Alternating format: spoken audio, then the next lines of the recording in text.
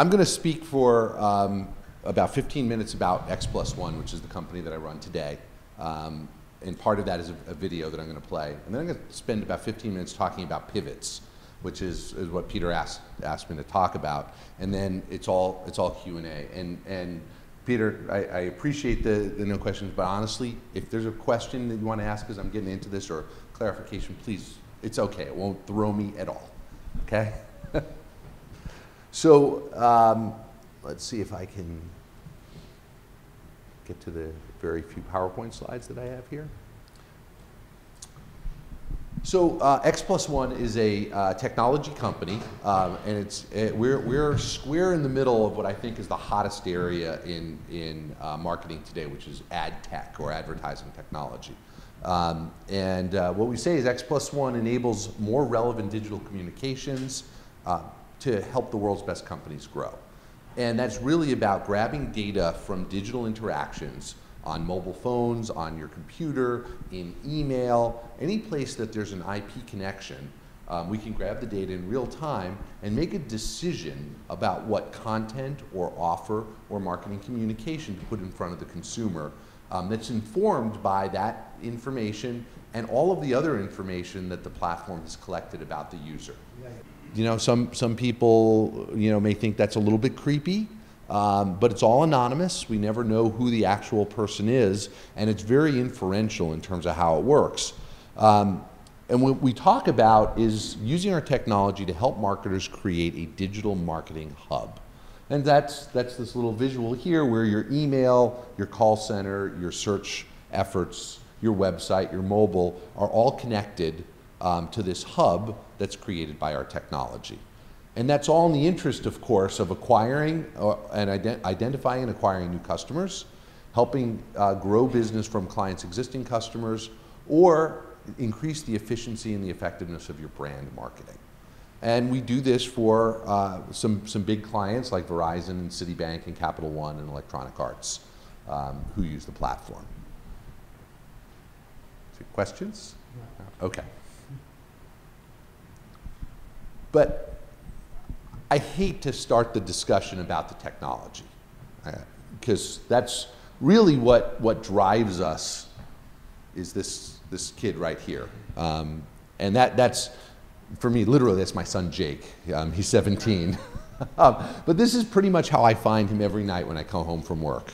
And if any of you guys have teenagers, I know you'll identify with this because I have to go find him because he doesn't hear me when I come home from work because the headphones have Pandora in his ears. So Pandora's in his ears, he's texting on his iPhone, he's supposed to be doing his homework, and he's got the Yankee game on the television all at the same time. And what's amazing is his ability to manage and process those 4 different signals all at the same time. And what you realize when you start to study the cognitive processing that's going on here is that human beings have a phenomenal capability to filter out information or signal that is not relevant to them. And we've all had the experience, right, of that you never noticed something, but then for some reason it's brought to your attention and you realize, oh my God, it's all over the place. Because it wasn't relevant to you, your brain doesn't even recognize it. Well, that's good news for young Jake here, that he can filter out all of the noise to focus on just the signals he cares about. But that's terrible news for marketers who are trying to reach him, because what he's filtering out is advertising and marketing messages. Now, luckily there's an antidote to that, and that's relevance. Despite all that filtering that's going on in order to manage 4 different sensory inputs and signals, if something is really relevant to Jake, if it's something he cares about, my son's into rugby in a big way. If there's anything that has to do with rugby that goes across any of those screens, you can bet he's going to notice it, right? So that's really the challenge and the opportunity that marketers have today, is they've got to reach that consumer, and they have the opportunity today to use data in real time to create relevant communications that can cut through that sensory block to penetrate that consumer's mind. And that's what we're helping marketers do. There are a number of components of the platform here that are being used that are all keyed off of what's listed here is a DMP, or data management platform, and a decisioning engine. So the data management platform is what allows every interaction to be logged and data to be pulled together. And data to be pulled together from a variety of third-party sources. So Experian provides data, Axiom provides data, and then companies that are natively digital like Blue Kai and Excelate, where you can actually buy data tied to cookies. So you don't know who the person is, but you know what their college education is and whether they're in the market for an automotive of a particular make or model at any given time. There's a tremendous amount of data available for purchase, and all that data is logged into the platform, as well as the behaviors of the individual users and cookies, and then that's matched, in this case, to his frequent flyer number and all the data in the client's customer warehouse. So all of that data can be tumbled in literally in milliseconds in order to make a decision about what should be displayed to him in each channel. Of course, clients don't necessarily have to buy the whole package. They can buy specific modules, just the media piece, just the website optimization piece, and so forth. So there's a number of discrete modules that are available, and different clients buy different combinations of those capabilities. And then the platform, we have a whole ecosystem of partnerships so that the platform can seamlessly connect out to other systems. So for the SMS messaging on the phone, we use Velti, which is a global mobile provider of SMS services. For some other mobile things, for mobile advertising, we connect into WDA. Nanigans is a Facebook buying platform, so they would have bought the ads on Facebook and connected through our platform, and so forth. So the connectivity in the internet is very important, so that that decision of what to show can be pushed into these other systems and channels pretty seamlessly. And the system has to operate at massive scale. So in order for you as a consumer not to have a delay in that website loading or that ad being delivered, that data has to be pulled in, a decision made, and pushed back out in under 30 milliseconds. So that's really fast. It's really fast. And the platform handles 300 billion ad requests a month, can process 220,000 transactions per second. There's 1.5 billion user profiles currently under management. And those user profiles have scaled to over 6,000 attributes per user simultaneously. And we process about 120 terabytes of data every day. So there's a massive infrastructure behind all this. Really sort of the cutting edge of high volume computing in order to make this all happen. I'm really blessed to have some unbelievably talented technical people who make this all happen. But X+1 didn't start out as this company. I actually joined as CEO in 2008, but the company was founded in 1999. And when the company was originally founded, it was actually an ad server that competed with DoubleClick. Are you guys familiar with DoubleClick? It's owned by Google, probably delivers 70% of all the ads that you see on the internet. And in 1999, the founders of X+1, at the time it was called Poindexter Systems, had come up with a optimization engine that they thought made their ad server smarter than DoubleClick's ad server. And in fact, this optimization engine was invented by the CTO of Amazon at the time, who had gone to Harvard with the founders of X+1. He was a personal friend, and as a personal favor, on his off hours, developed this optimization platform. True story. But of course, this is 1999, and so the volumes of ads on the internet were nothing compared to what they are today. And then this company called Atlas emerged, which was another ad serving company, later to be bought by Microsoft for $6 billion. And there was a price war between DoubleClick and Atlas, and the CPMs, or cost per thousands, for delivering ads fell through the floor. And the founders at Poindexter quickly looked at their business plan and said, uh-oh, at those CPMs, we can't make the economics of this thing work. Okay, so here's my first pivot. right? Pivot, one foot's always on the ground in basketball when you pivot, right? So it's not a complete change in plans, it's just a little alteration of strategy. And so the founder said, well, what else can we do with this optimization engine, which they had applied for a patent for and was really the heart around which the company was built. And they thought, well, the value of optimizing an ad delivery is the incremental value in that maybe isn't so much, but when somebody comes to a client's website, the optimization of the offer delivered on the website has a lot more value. Oh, and by the way, the volume of ads or the volume on a client's website is very small compared to having to deliver ads out on Yahoo. And so our infrastructure costs go way down if we focus on clients' websites rather than online advertising. And so that was the first pivot, and they turned X+1 from an ad server into a website optimization company. And that really worked. They won a couple of really big clients based on that premise, American Express and America Online. And so how many people were using America Online in 2004 and 2005? 2007? No. Oh. Well, if you were using it at that time, you will remember with no fondness whatsoever that AOL would pop up windows offering you all manner of products and cross-sells and phone service and all kinds of things. That was all Poindexter. Figuring out what offers to put in front of you on AOL. And it made a lot of money for AOL. So much money, in fact, that AOL decided that they needed to have their own technology to do this. And in late 2006, they bought Dakota and then in short order bought a company called Ad.com. And both of those companies had optimization platforms. And so by this point, AOL was 60% of the revenue of Poindexter, and American Express was 20% of the revenue. And AOL literally went away as a client overnight. Gone. Don't need you anymore. So, not a pivot yet. But you can imagine as an entrepreneur, these guys were going, they went through one pivot, they repositioned the company, God, AOL was the biggest, baddest, online property outside of Yahoo at that time. They're flying high. They just won American Express, and the AOL revenue stream goes away. Bam. CEO gets fired.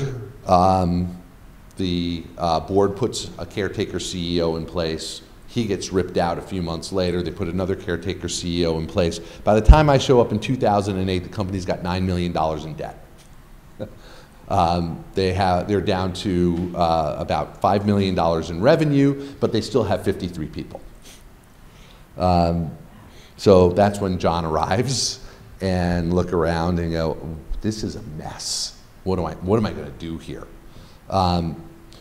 But you always go back to what's the core IP of the company? What are they really good at? And for X+1, it was going back to that optimization engine that was first coded by the CTO of Amazon in 2001. And I'm a quant geek. I love this stuff. And something struck me as really interesting. First, they were an ad server using this optimization engine, and that's about pushing ads out. And then it was a website optimization platform, and that's about people come to your website. Two different directions. Nothing else did that. Nothing. To this day, nothing else does that. It's bi-directional optimization. And so did a little work to understand how this engine worked and said, why shouldn't you manage your customer interactions on your website and in your advertising off of the same definition of the customer, the same data, the same algorithms? Just makes sense, right? So that's what I pitched to the board, is that we've got to take this asset that we have, this patent, and by 2007, the patent was actually awarded. So it was a real patent now. We said we're going to turn this technology into a digital marketing hub, because I don't think there's anybody else out there that can do this, that can optimize bi-directional traffic. Well, so that sounded really good. The board bought off on it. We raised $18 million 6 months later, paid off the $9 million in debt. I had money to work with. We hired a new staff and set off on this new vision and began to build this new platform. And then Google bought DoubleClick. And this thing called an ad exchange magically appeared. DoubleClick had been working on it in the background, but it really hadn't gotten to any prominence. There was, the first ad exchange was called Right Media, which is owned by Yahoo today, but it's kind of an also-ran today. But what Google did was take the idea of that ad exchange and say, we're going to make it real time. And we were sort of sitting there and said, oh, well, you know, our platform for website optimization, it has to operate in real time because the consumer comes to the website, they've got to get an ad, you know, a page right now. And so we had a real-time engine. I said, geez, let's see if we can use that real-time engine to buy ads on Google. And so we sort of, another pivot. And we bought the first RTB ad ever on Google, RTB, real-time bidding.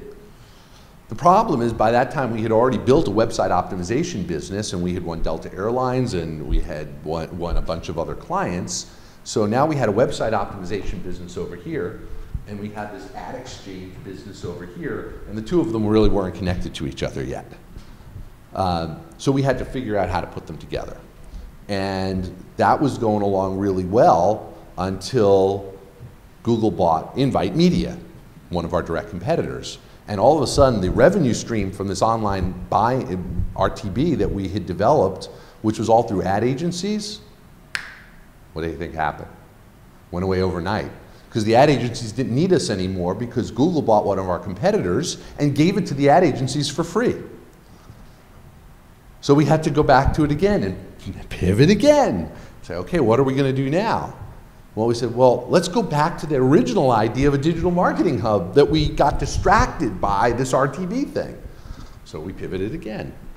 And that's the strategy that we're still with today and have been really banging on and adding channels. So first was website and online ads, then we added mobile, we're adding email now, and one by one we're plugging additional channels into that digital marketing hub. And I'm really excited to say it's working really well. We're profitable, we're winning a lot of clients. We just raised we just raised $17 million in debt because we're profitable. We were able to access the debt markets, and we're expanding like crazy. But there were no less than 5 significant changes in strategy and adjustments in strategy along the way, but all built off of that same core technology before we got to something that really was going to work and have some staying, or I think, have some staying power. So, I don't know if how I'm doing on time. I'm doing okay? So this is, you know, for any entrepreneurs who are working in the tech space today, the thing that I tell everybody now is the change cycle has gotten so short because of cloud computing.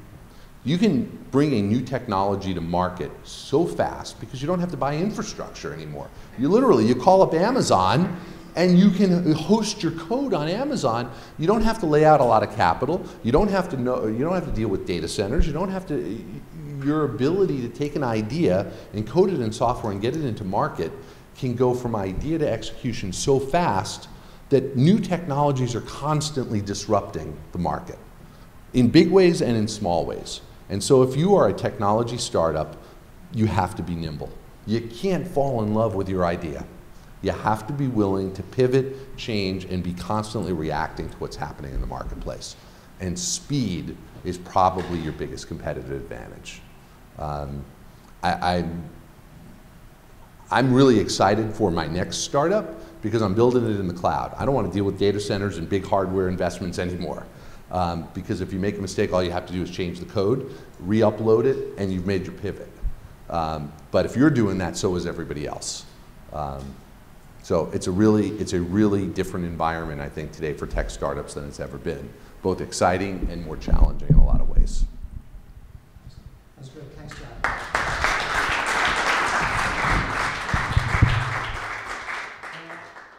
I talked about it a few months ago, and that's why I wanted to have you here. Of course, speed in our era is really, really important. I think the other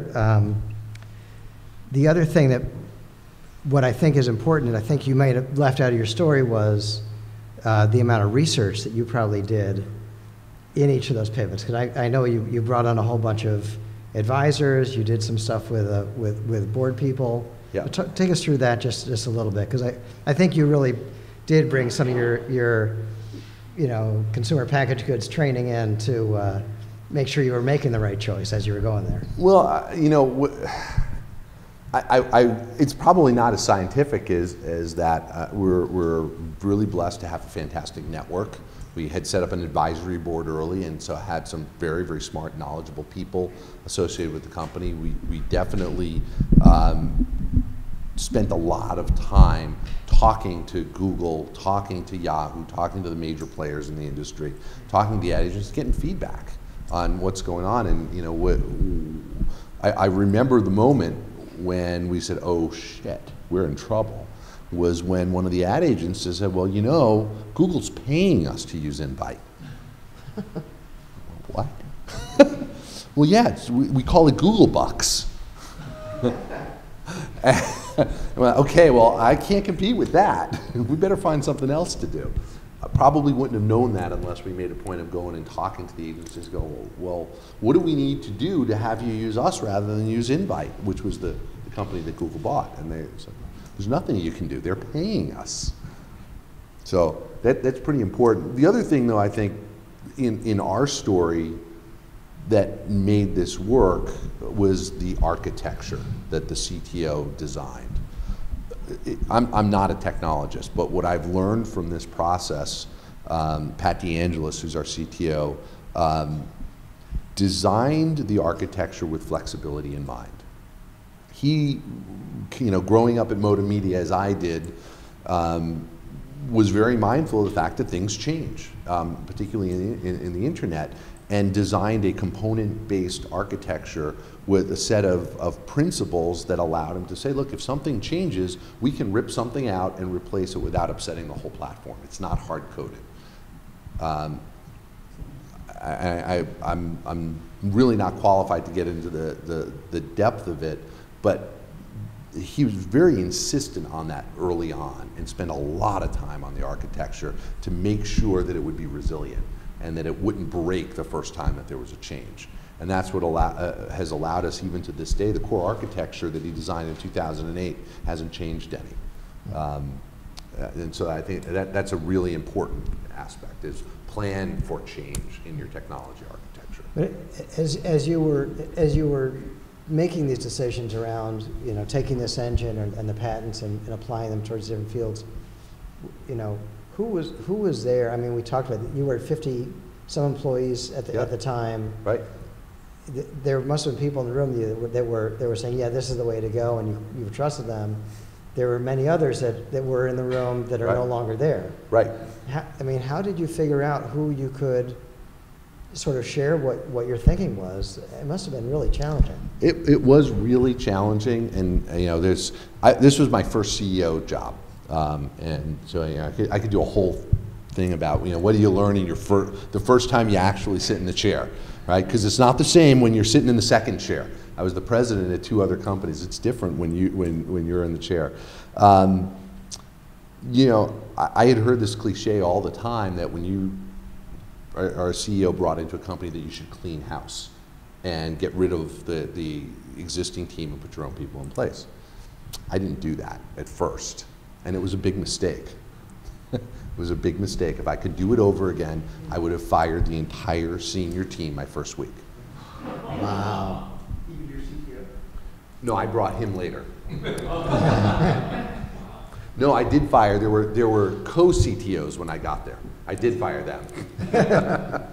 Yeah, go ahead, Nick. Did the thought come up to you? Did the thought come to your head that you should fire these people in the first week and you didn't listen to it, or did that come afterwards, the realization? No, it came afterwards, the realization, because I'm too nice a guy. I wouldn't do that. I've got to give people a chance. They have, and everybody starts with a clean slate, and will earn their place in my eyes. And I was very idealistic about that. But what you realize very quickly in a situation like that is this is a company that had a lot of failure behind it, and these were the people who were part of that. I didn't inherit $9 million in debt because this team was executing. And I have a question with cloud computing, because you said you have a new startup in your head. Yes. So let me ask you this question. With the IP change in the IP laws Mhm. and the speed with which you can get up to scale using cloud computing, how do you view that? How important is it? I'm sure it was critical at one point. Is it as critical as it was in the past, or will it be as critical in the future? I think it depends on what the business is, right? Let's say it could be protected by IP, but I guess the question is, you can get up so quickly, Right. but IP takes a long time. It takes years. It's expensive. And it's expensive. It's It takes 4 years to get any kind of a patent. Right. I mean, you can file a provisional very quickly, Right. but you know, it's time, it's effort, and you don't know what's going to come of it or if it's going to turn into anything for years. So I guess practically speaking, if you have an idea Mhm. and you want to put it up in the cloud, if 4 years seems like a lifetime, Right. so much will change. Right. Does it make sense for the average technology startup to think about that as a critical core decision point? Well, I can tell you we haven't patented anything since I've been at X+1. And the patent that we have is violated across the entire industry. Right. Everybody violates it blatantly. And there's not really anything we can do about it. We can't, if we're not funded to take on a prolonged legal battle against Yahoo, who's one of the violators. So what are you going to do? I want- I mean, some patents are, I've got like 5 myself, and Yeah. they're defensively. Yeah. Not so much that we thought we could protect the idea, but. that To we protect keep somebody else, else's. right. So my question for you, it's interesting, because on the one hand you mentioned you had this core technology that was built very well thought out from the beginning, which allowed you to pivot around it. Fortunately, you were able to pivot businesses around it. But to do that almost implies not super fast. If you're going really fast, you might not be able to build an architecture like that. It's a very good point. There's 2 ways to think about getting a software-based product to market. And I'm going to use a vernacular, and it's not my thinking this, I'm channeling Pat. He said, you can build it from the glass backwards, or you can build it from the back end forward. The right way to do it is to build it from the back end forward. But the way everybody in the internet gets to market quickly is they build it from the glass back. So you build a UI, and you see it all the time. There's gerbils in the background. There's people doing the work. There's not real, but the front end, what the user sees looks good and is slick. Pat insisted that we build it from the back end first. And what's really interesting is our competitors who built it from the front end backwards got way ahead of us in the marketplace, got a lot of market share, and to this day are still ahead of us from a market share standpoint. So let's talk about your team a little bit. So you were at 50 something. Yeah. You dropped down to 10 or so, or under 10. No. Well, we never really dropped down. Okay, so you We were stayed just around swapping 50. You were people swapping out. people out. And as you were making those initial changes, what was the ratio of sort of business strategy to tech, as in that first or second year? Wow, you know, it went like that. Out of the 50-something people, 20-something were in tech, and I think we fired 16 of them right out of the gate. So I came on in February. We fired all the tech people because what we had was a disaster. Pat came on, so we closed the funding round May 28th, and Pat joined June 1st. He was sitting on the sidelines and basically said, unless you have funding, you don't need a CTO. So as soon as you complete the funding, I'll join. So Pat came on in June, and then we began to build the new tech team. Right. And Pat was the guy who said the tech team should be built in Connecticut. That's right. So take us through that a little bit. Well, so a whole bunch of the current team at X+1 came out of a company that was based here in Connecticut called Modem Media. That's where I spent 8 years of my career, and where Pat's brother actually was the CTO of Modem. That's how I knew Pat. And when I approached Pat about doing this, is I wasn't going to accept the CEO role unless I had a CTO that I trusted lined up, because I'm not a technologist, I couldn't. And you got to trust your CTO. You have to. So when I approached Pat, he said, if you get the funding, I'd love to do it, but I'm not commuting into New York. John, I love you dearly, but if you want me, you have to have an office in Connecticut. So we opened an office in South Norwalk, and it's turned out to be one of the best decisions that we ever made, because we've been able to build a really strong tech team in Connecticut, and we don't have a lot of turnover in the team there. Where in New York, you have to compete with the big banks for tech talent. We're able to have people who don't want to do the commute into New York, and there's a lot of talent here in Connecticut. But that desire to not have to get on the train every day has been a huge advantage in terms of getting great people and keeping them. You talked a lot about changing of the guard on the team side. Yeah. How did you manage up in terms of your investors and your board of advisors and helping, you can't fire them? Well, I did actually. It's another one of those things that, if I had it to do, I learned so much. If I had it to do over again, two of the board members I knew very well, and they were the ones who recruited me in. One, I don't know how many of you guys are sort of internet veterans, but Rich Lafergie was the founder of the IAB, the Internet Advertising Bureau, and I was one of the founding board members. So Rich and I knew each other real well from the trade association, and he was the chairman at the time and led the search committee. And then Mark Wright is an investor with Blue Chip venture company, and he was the founder of AtPlan, which was the first media planning tool for the web, and I was his first customer ever at Modem. So I had really good relationships with two of the board members. It's a nice way to start. But there was one board member that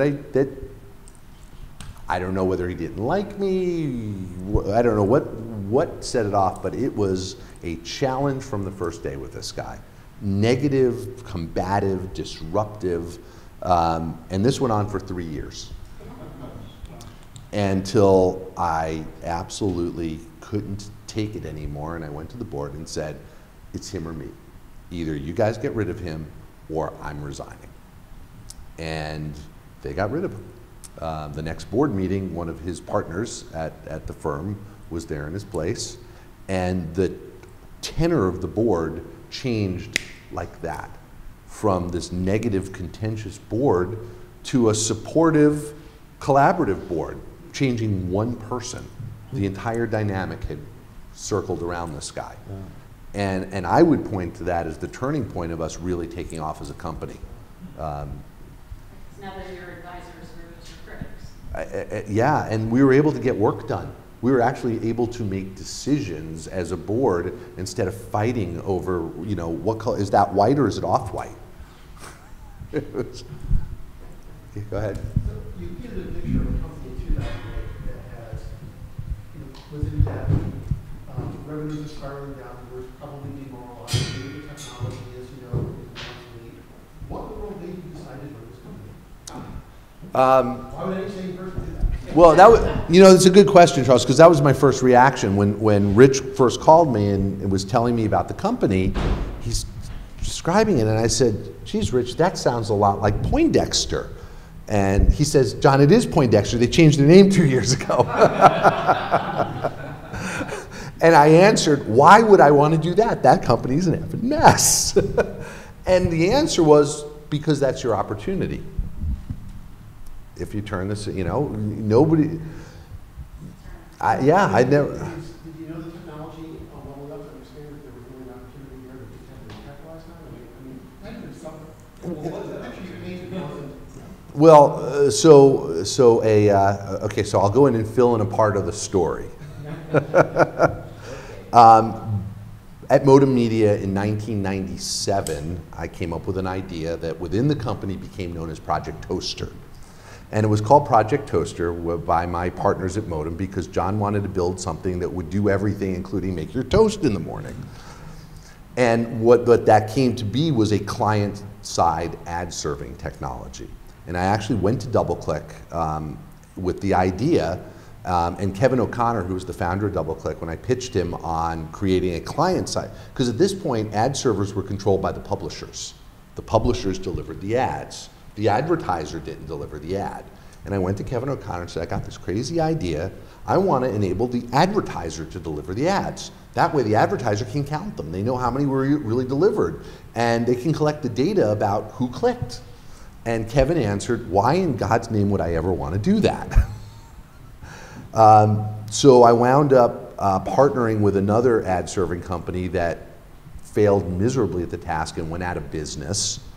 But then we were on the hook for a bunch of client commitments for this idea.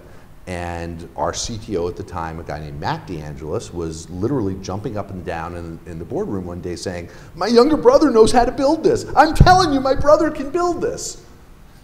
His brother was Pat, who we hired, who had been building systems at a company called Blau Technologies for IBM, and had been building a bunch of CRM technologies for IBM under contract. And sure enough, Pat knew exactly how to build this, and built a company that we ultimately spun out of Modem as a separate company called Centerport. Centerport, unfortunately, was a little ahead of its time because the budgets at the time were not enough to sustain the cost of the infrastructure. We didn't have cloud computing in the year 2000 and 2001. So it was so expensive to buy the servers that we couldn't make the economics work. But I was chasing this idea since 1997. So that was really the hook. Rich basically said, you can make Centerport work here. So that's why I took the swing. Okay, Carrie, Casey? Can you share a little bit more information about the raising that $9 million? You're new to the company. You've got a CTO standing on the sidelines. You've got, or whatever the debt. We had $9 million in debt. And you've got whatever Google was doing at the time. And can you take us through that process of how you were able to convince people with business that was really in the tank that you needed this money and that you could turn it around? Well, Google hadn't made their moves yet in the display advertising space in 2008. They didn't buy DoubleClick until late 2009. So that hadn't happened yet, because if that had happened, I probably wouldn't have been able to raise the money, because people would have said, well, how are you going to compete with Google? The other thing I got lucky on is, I mean, this is 2008. I closed the deal May 28th, 2008. We know what happened about 4 months later, is the financial crisis hit, and we never would have gotten the money raised. So timing is everything. You know, I think I was able to get the money because I had had a very successful run at Modem. I'd founded the trade organization. I'm credited, although slightly incorrectly, with placing the first paid ad ever on the internet. And so I had some credibility. That's pretty much all, which is why the board wanted me, because they would have been hard pressed to raise the money to save the company unless they had somebody who had some creds. So that's. What was the first paid ad? Zima on Wired Magazine's website, which was called Hot Wired. It was on the beta. The insertion order was, I just did an interview the other day on this. The insertion order was signed September 15th, 1994, and the website went live October 17th. And then the other ad that we placed was the AT&T ad. Sharon Otterman claims she got to it first, placing the first ad for IBM, but she's wrong. I have the insertion order. And Doug Weaver is the salesperson who was working for Wired at the time, and he will say that Modem got there first. So right now, John, in terms of your overall employees, it's like 120 or so? Yep. And what percent of them are in New York? You're in Chicago and also in Connecticut, is that right? Yeah, there's a handful of people in Chicago and then salespeople scattered in other places. Basically 70 people in New York, 40 people in Connecticut, and then 10 sort of scattered around. And the tech skills, I mean, you mentioned some interesting companies that we've heard of, certainly Modem. Yeah. Blau is certainly a company that many people have heard of. They were a real powerhouse as a marketing agency pre-Modem. Yeah, right. Sure. I'm sure the people that are working for you in Norwalk came from a whole bunch of interesting companies. Yeah. Have you brought jobs in, or have they been Connecticut people who were just found and were happy to find a nice home? We brought some people in as well. So there, you know, the wonderful thing about being a CEO is that you get to choose the people you work with. It took me a while to learn that, because I sort of inherited those people that weren't mine. I'm way happier these days because I've reassembled a bunch of my old friends from Modem, And then the last company I was at previous to X+1, I was the president at a company called MMA, Marketing Management Analytics in Wilton, Connecticut. And MMA is the company that invented marketing mix modeling. So heavy econometric modeling, statistical modeling, quant shop. So I was able to bring a bunch of those folks with me and infuse the tech guys with the heavy duty quant side. And of course they all lived in Connecticut too. Right. So, so your tech shop actually has the quant guys there as well? It has quant guys as well, yeah. Interesting. So you're really, so it's not just people coding what the guys in New York say. There's new models that are being developed, maybe presented to the people in New York, and then we've got some quant guys. Our chief analytics officer is actually in New York, but there's a good amount of quant talent in the actual engineering group. And the head of database was at Centerport and then followed me to MMA and now to X+1. So he's done the whole circuit and has seen a lot of this stuff. I talk a lot about there being tribes within the company because there's another tribe that we're really lucky to be associated with. Does anybody remember a company called Unicast? Right, Unicast essentially invented the first rich media, the first interstitial, the first animated ads, and the CTO founder of that company was a fellow named Rick Landsman, who I would argue today probably invented more of what we see of advertising on the internet than anybody else. And he's authored 18 patents, so he's, you know. Well, you remember, you had a couple of guys from Prodigy, too. Oh, yeah. Bossert, from last year, you had people there who had been online before the internet was a... Well, the Modem guy started in 1988, so you know, there was no internet. When I joined Modem, I didn't know anything about the internet. I thought I was going to be doing work on Prodigy and America Online. The internet was really not on the radar screen yet. I want to tell a story about that with Modem. I remember meeting, I don't know which were the founders, there were 3 people at the time, and I went to lunch with 2 of them. And I remember saying they used to write a column in Promo Magazine. That's right. About the internet. And I remember, like, nobody knew what the internet was. And I said to him, I said, what is this thing, the internet that you write about? He says, well, you know, it's something that's coming. There's a lot of technology and buzz around it. And I said, so what do you do on the internet? He goes, nothing. What do you mean you do nothing? He says, well, you know, everybody likes to talk about it, but we do phone promotions. That's right. He says, everybody calls up and wants to do the internet, but they end up doing some sort of phone card or phone promotion sweepstakes. And that was it. But when the world changed, they were the only game in town. That's right. That was so smart. They were ready, and you know, I could tell you guys stories all night, but one that's worth sharing because the NCAA tournament is on is I joined Modem in the fall of '94. In early '95, we won the CBS account, and I was in charge of building the first website for CBS, which we did. And of course, we pitched them this great idea: why don't we put up a bracket for the NCAA tournament on your website? 1995, that was innovative. Nobody had ever done an online contest before. So we hired somebody, because we didn't know how to write the code for that. We hired somebody to write the code, and we hosted it on a Spark 10 box, which was a big box at the time. And we got this, the bracket up and running on the CBS site, and we were all excited. And the next thing we know, we're watching the start of the tournament, and the announcer says, and to fill out your bracket to join the CBS NCAA tournament, go to www.cbs.com and fill out your bracket. And we all went, yeah, uh-oh. Well, that Spark 10 box was a pile of slag in about 3 minutes. Yeah.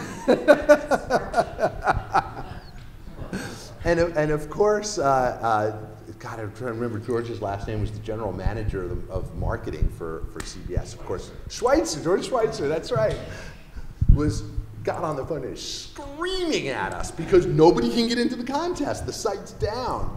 And I said, but George, you didn't tell us you were going to announce it on television. And he said, we're CBS. What the hell did you think we were going to do?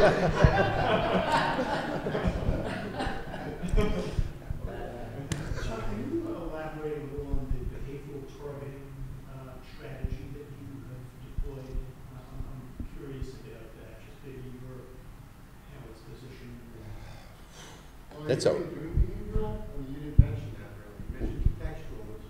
No, we do behavioral as well. I mean, you know, behavioral is a big, there's a really wide space that covers, right? From the privacy stomping scary stuff to the really basic and benign stuff. So, you know, if you go to a commerce website and put something in your shopping cart and don't buy it, you're going to see ads for that product following you around for the next 3 weeks. That's called retargeting. That doesn't weird anybody out. Everybody kind of understands that you went to the website, you looked at the item, they're going to advertise that product to you. So we do that. What we don't do that freaks people out is we don't collect your browsing behavior across multiple sites, right? And then interpolate from that behavior things about you. Now, we buy data from people who do that, but we don't do it. So that's really the thing that really freaks people out, because essentially you're spying on them, right? So we will track your behavior within the client's website. So if you go to chase.com and you go to the mortgage page, we're going to log that, and we're going to know that you're interested or in market for a mortgage, and we'll use that to market to you. But if you go to some other mortgage site out on the internet, we're not tracking you there. That sort of crosses the line. But you've got the bunny trail that I went to lending trade, right? You know where I left to. Potentially. What about cookie erosion? I mean, that's 45. I mean, how do you reacquire the same target? I know Blue Collar, not Blue Tie, Right. has high-net footprints. They can do that. That's a separate scary thing. But how do you guys reacquire? Yeah. So when you're dealing with a client in the first-party domain, so you know, picking on, we work with a bunch of banks. You log into your online banking. So when we are actually transacting in the client's first-party domain, it's not a third-party cookie, and they pass us the ID. So even if you erase your cookie, the next time you go to your banking site, it's going to get reassembled. Left over from the video, but it seems to fit in this line of question. If Sheridan, was that the name? Yeah, Andy Sheridan. Andy Sheridan. If he had decided to go to Disney World, Yeah. the first time he saw the ad, would you still serve up Disney ads for the next 3 weeks, even though he's made the purchase? If he made the purchase online, absolutely not. We would know that that purchase would be logged. He'd be taken out of the list. That's I good. wanted to, sorry. Yeah. Sure. Boy, I think. No, I just wanted to back to the pivoting. Yeah. In the case of your company, you had to pivot. I mean, you lost 60% of your business overnight. It was pretty obvious to you that you had to pivot or die. I think in a lot of cases it's a little more subtle. How do you know, when it's not that dramatic, hey, should you pivot, and how, is it a 90-degree pivot? Is it a 45-degree pivot? Any comment around that, or, when it's a little more subtle? Well, boy, that's a hard thing to answer, because that's about analyzing the environment, analyzing your own talent. Like, what pivot are you capable of making, right? What financing do you have? I always sort of think of my responsibility to the company as a CEO of first saying, do we have the right strategy? Do we have the financing to support that strategy? And then do we have the people to support the strategy, right? But you do have, the strategy has to be informed at the same time by the money you have and the people that you have to execute. You can't separate those. So it's a lot easier to do a small pivot than a big pivot. I don't know. Isn't that where our customer advisory board plays such an essential role? And you were having dialogues whether or not you had a formal advisory board. Yeah, I mean, you have to get advice from people for sure, and talk to people, and you get insights. And I'm wrestling right now with a potential acquisition in the Facebook space, and we had a really clear strategy, and we were executing. And then I met a fellow who said something that was so smart and so insightful and so contrarian to our strategy. I went, didn't think of that.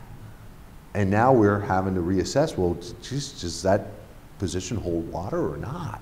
Because if that guy's right, then we're really wrong, and we're going to spend a lot of money on something that's really wrong. And so we're now going through that process of trying to validate. Does this guy have a point? Is he right? That's interesting. I want to hear you talk about product a little bit. In this context, you came in and the CTO reminds me of an old story. Yeah. Who controls production? Yeah. Controls the world. Yes. The CTO controls production, so you knew. So he made you move to Connecticut, which is fine. It worked out. Yeah. But do you think, going back, you had said that it was the technology group was a mess, et cetera, et cetera. Was it really a failure of the tech group, or was it a lack of strong product management? It was both. It was both. The dysfunctional board I inherited had been in place. There was a reason why they had churned through 5 CEOs before I got there. And again, this is the things you only learn after being through it. There was a reason the company was in the board was really the problem, because no matter what the management team wanted to do, it was a battle with the board. They were never right. So they had trouble retaining people. They started out with 5 founders. 3 of the original founders left early on because they no longer believed that the board was supportive of what they were trying to do. It was a very not very constructive environment. In fact, of the founders, only one of the founders is still with the company, and the other fellow who was really the brains behind the original concept has gone on to be enormously successful, and his new company has far outgrown X+1. It's a company called Media Math. Oh, wow. Interesting.